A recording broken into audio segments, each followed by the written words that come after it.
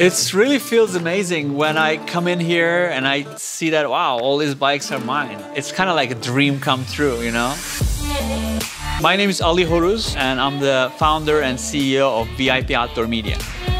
Everything started with me coming to the United States, $500 in my pocket, and not knowing any English. When I went to the agency that provides these jobs, that was a pedicab job. I get on the bike and I was in business.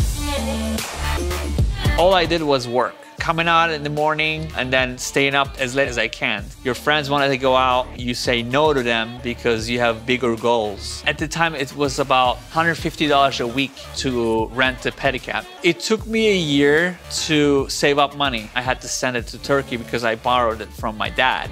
The first $5,000 I made, I buy my own pedicab. All of a sudden, my friend told me, like, if you buy another one, I will go ahead and rent it from you. That was my aha experience. My goal was get as many as pedicab and rent it out. So as soon as the bank gave me like $15,000, I'd go ahead and buy from 2, 3, and then 50, 60. Right now, we have 120 in our fleet.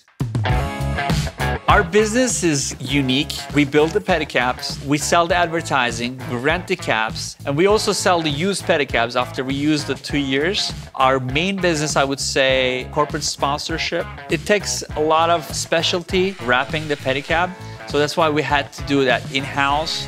Everything is made here. I designed the frames. We have a great artist, metal worker. He does whatever we come up with.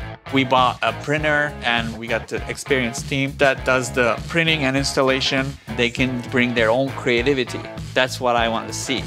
For me, success was learning a new language when I first got in here, trying to talk to my customers, and that's how I really grow as a person. Now we're the largest pedicab company in the nation. It's a great feeling, definitely. This is a journey. The story's still going. As soon as I climb that mountain, I'm looking at the other mountain. So first California, and then 10 years will be a global company. This opportunity would not exist in any other country that I know of. Coming here with nothing and now having all this thing, I cannot believe it. It's definitely an American dream.